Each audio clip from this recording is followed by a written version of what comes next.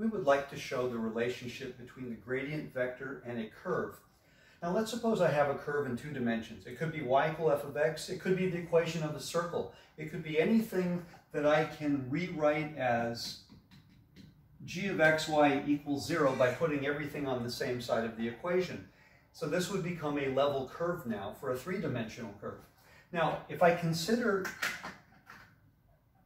at any point on the curve, I can have a position vector, let's call it r of t, and r of t would represent x of t, y of t, like before. Then if I said at any point on the curve, let's say we're looking at this point right here. Let's say this point is x naught, y naught. And therefore this vector here would be r of t naught, where x of t naught is x naught, y of t naught is y naught. Then I can define my position vector using only one value. Now let's consider the tangent direction, which would be there, and then the orthogonal, the normal direction, we'll say is that guy. We want to show that this actually is in the direction of the gradient vector. And the way we'll do that is that we will restate this as g of x of t, y of t equal to 0. Now when I take that quantity and I differentiate it with respect to t, now we can use the chain rule. I want to dt both sides, because right now there's only one independent variable, and that would be t. So using the chain rule, that would become the partial of g with respect to x times dx dt plus the partial of g with respect to y times dy dt, and that would all equal to 0. But if I look at that quantity, that looks like the result of a dot product. Very specifically, partial of g with respect to x, partial of g with respect to y, dotted with dx dt, dy dt. This guy here is simply the gradient of g. This guy here is dr dt, or basically the velocity vector. So we've got here, this is dr dt, and therefore this is the gradient. And we have just proved then that the gradient is orthogonal to the velocity, but the velocity is tangent to the curve. That makes the gradient orthogonal to the curve. It turns out the same thing is true in 3 dimensions if I used a level surface. So now we're going to define a very big concept next. We now want to introduce the concept of a Lagrange multiplier. We want to find the extrema of some function f of x, y, subject to the constraint that we were dealing with before. So I'm going to use the same picture. This curve represents g of x, y equals 0. And let's suppose that our function f of x, y actually has an extrema, either a maximum or a minimum at the point x naught, y naught, which was this guy right here. I don't see f of x, y in this picture. I only see the constraint in this picture. So what we want to do is develop a relationship between f and g in order to solve the problem.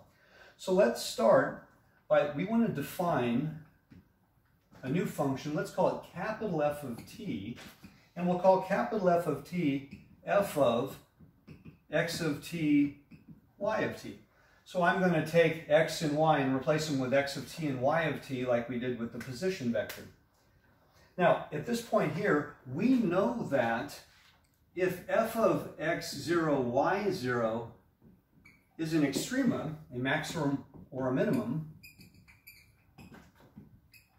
then as a result, f prime of t would have to be 0, because we know the derivative evaluated at that value, I'll put at x naught, y naught. But like before, we said x naught, y naught were x and y evaluated at t naught. So we'll say at t equals t naught. So this is f prime of t naught specifically, as opposed to f prime of t in general. So now let's break this down further. Now from this statement here, I want to differentiate both sides with respect to t, since we're treating t as the only independent variable. So I would have f prime of t, and now I have to use the chain rule as we did before, and this would be the partial of f with respect to x times dx dt, plus the partial of f with respect to y times dy dt, and like before, we recognize that looks like a dot product. Very specifically, between these two quantities here,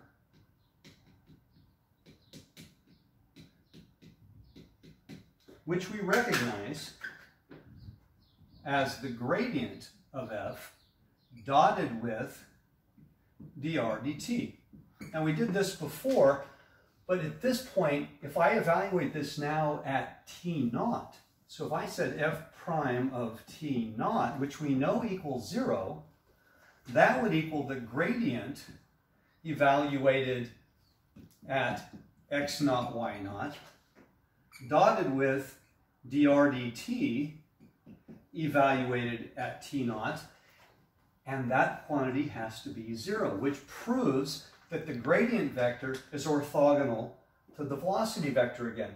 But we already know that the gradient of g was orthogonal to this, and that result means that the gradient of f and the gradient of g are multiples.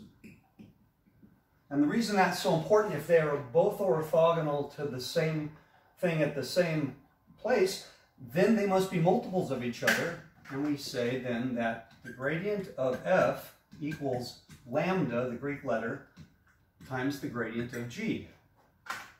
Lambda is what we refer to as the Lagrange multiplier. So now we're going to use this to solve a maximization minimization problem. I would like to find the extrema of this function right here, f of x, y equals 4x squared plus y squared, subject to the constraint that every point must be on this line. Now, subject to the constraint means I need to create my g of x, y equal to 0. So that's a fairly simple notion. I just throw everything on the same side of the equality. So we'll make that 2x minus y minus 4. Now, we don't know if we're going to get a maximum, a minimum, or both, so we will have the ability to test that.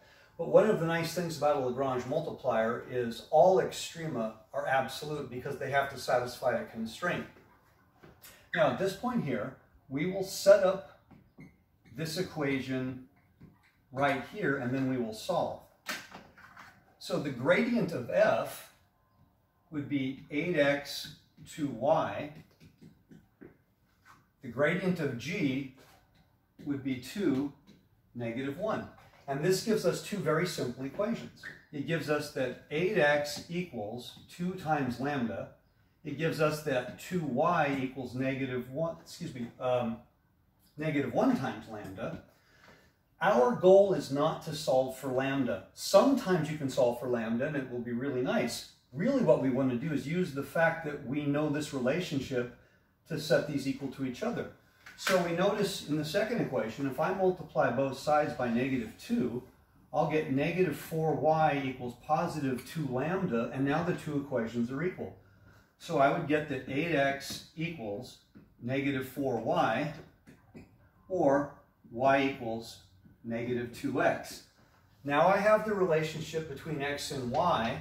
I will simply go back to the constraint, and I will substitute this into the constraint. And when I do that, I will get negative 2x equals 2x minus 4, or negative 4x equals negative 4, which gives us x equals 1. Substituting here gives us y equals negative 2. So our extrema will occur at the ordered pair 1 comma negative 2. So next, f of 1 comma negative 2, if I plug that into the function here, will be 4 plus 4, or 8. Now, I have a value. It's an extrema, but I don't know if it's the largest or the smallest this function will ever achieve. So the test is really simple.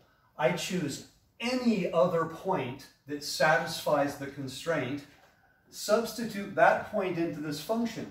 If the value is bigger than this, then this would be the minimum. If the value is smaller than this, then this would be the maximum.